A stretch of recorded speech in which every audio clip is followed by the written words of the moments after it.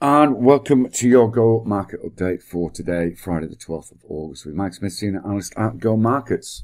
And let's have a look at what's coming across the news today. Of course, US equities were mixed overnight. The Dow and the S&P 500 were near neutral. Tech underperformed, so the Nasdaq was down, as markets took a little bit of a break from the recent up move we've seen.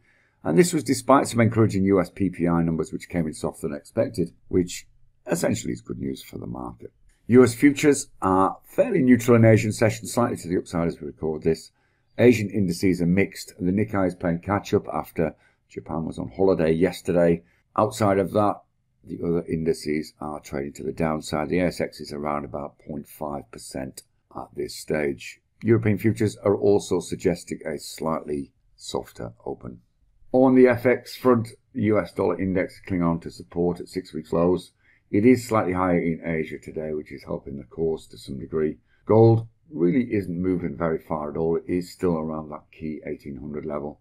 We did see some buying coming back into orders. We've seen really since the middle of the week. So it is retesting $100 on the Brent crude CFD contract. It's just moved back through the 200 EMA in this morning's trading. Copper has been one of the positive stories of the week, and that's continued higher after breaking that key level at 360 earlier in the week and is continuing to trade at 6 weeks highs to close the week. Bitcoin is still stuck just under 24,000, just at the top of the trading range it's been in for some time. And on the data front today, not many earnings to report. We've got the UK GDP and UK and Eurozone industrial production due this afternoon. So an important day in that neck of the woods, which may impact on local currencies. Later on tonight, we've got consumer sentiment out of the US. Be interested to see how the markets reposition with it being Friday. And let's have a look at a couple of charts that have caught our eye today.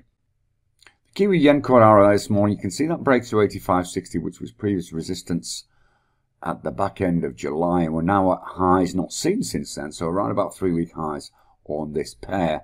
The next key level could be around about 86.07. But we may find if there is some buying pressure comes in, we could move up towards this 86.50 level.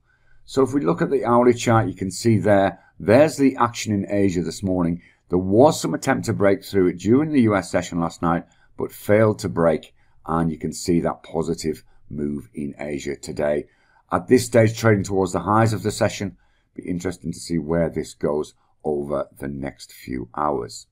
On the ASX, a little bit of a down day, but there are some stocks which are outperforming, and one that's certainly worth note is Qantas, which are up to 469. Not quite at yesterday's highs, but certainly up on yesterday's close. If we see a follow through on this, and there does appear to be some buying coming back into travel stocks, then we could see a move up to this 200 EMA, which would represent a 5.4% rise from current price.